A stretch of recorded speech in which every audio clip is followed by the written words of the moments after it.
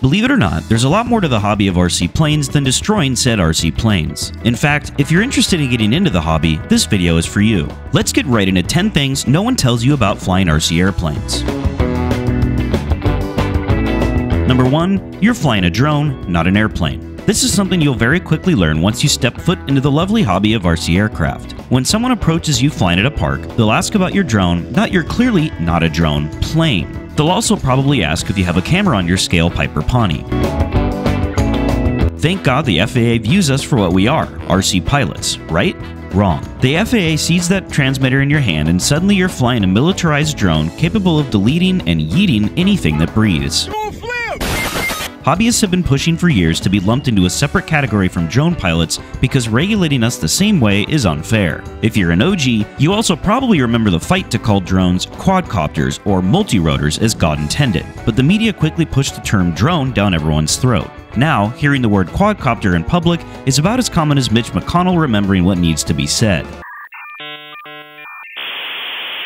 Number 2. Wing loading is a useless tool. Wing cube loading is useful, however.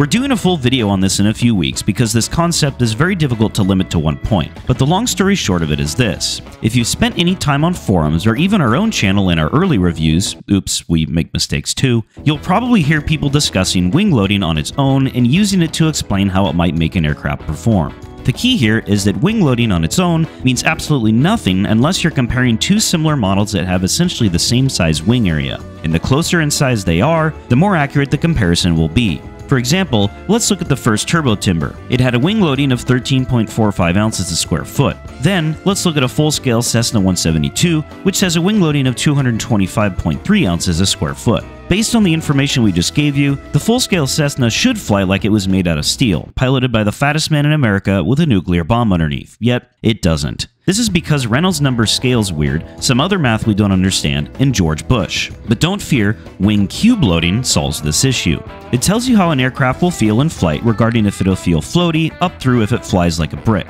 all using a straightforward number that translates even when comparing something like a UMX timber to a giant scale carbon cub. To clarify, many other things affect how a plane flies, such as tail size, wing planform, airfoil, among others, but when we've used wing cube loading in recent reviews, it's been solely to compare how different airplanes with the same mission, generally bush flying, will fly. If you're interested in learning more about this concept, stay tuned for our upcoming video. Number 3. It's illegal to fly in a park. Sometimes. With new remote ID regulations, flying in a park in the US is only doable with a remote ID module in your airplane, alongside using apps like Before You Fly and Air Control before taking off, in order to also verify if the area you're flying in doesn't have any full-scale airspace restrictions. If the app doesn't show that there's airspace around you, just fly with the remote ID module. If there is, the apps show you what altitude you can fly up to in whatever location you try to fly from.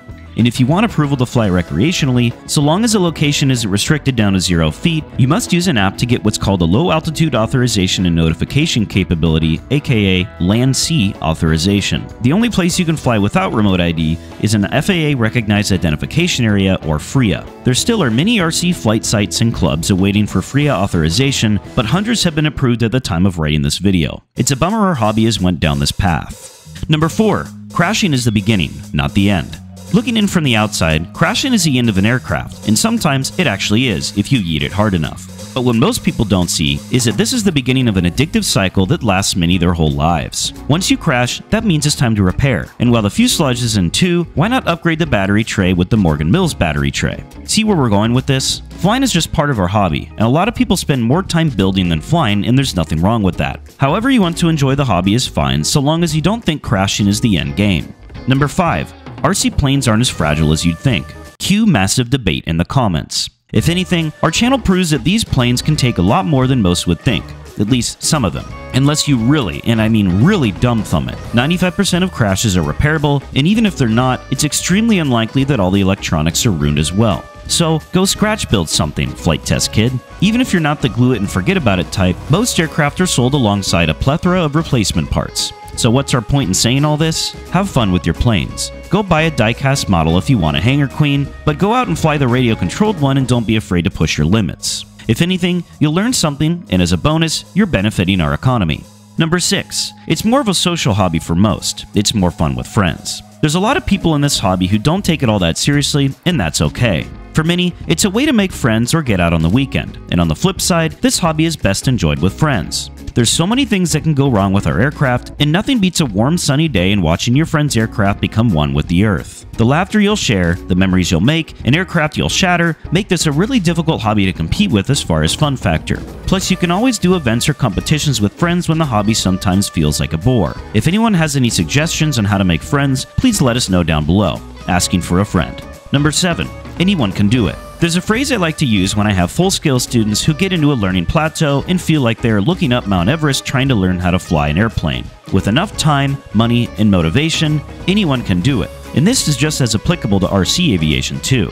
If you're thinking about flying RC but don't think you can, trust us, anyone can do it. We've seen everyone from 4-year-olds to absolute dinosaurs that shouldn't have even driven to the field without a caretaker succeed in this hobby. All it takes is a little bit of time and money. If money is a problem, go find a local AMA club and inquire about training nights. Most clubs offer a training night where they provide everything from an aircraft for you to fly to an instructor who assumes the responsibility if the aircraft doesn't make it home. Now you've got no excuses left for giving it a shot. Number 8. You don't have to spend all your money, but you will. For $20, you can make an aircraft that flies. This hobby is expensive as you make it. For whatever reason, we've gotten a lot of comments that people disagree with us on this. We promise you, though, that no matter how much willpower you have, eventually your hobby budget is going to creep up further and further. There are so many cool things that you can try in this hobby, like FPV or blimp racing, that eventually will keep you up at night without trying. Or, time-saving tools like a prop reamer or a faster charger will catch your eye the next time you're at a hobby shop. Number 9. You will become a hoarder. We can't tell you how many friends' places we go over to the first time and remark how clean their place is. I mean, legit spotless. That is, until you make it to their workshop. This is like a disease in model aviation. You have a workbench full of parts for next week's project, another for the following week, a bench of miscellaneous stuff left at the field no one's going to claim, and even possibly a dead rat in your dusty chaos. These things happen. This hobby will turn the most organized into borderline hoarder level of pat racking. Some people rise above and become organized, but for a lot of us, our workshops look like a homeless camp.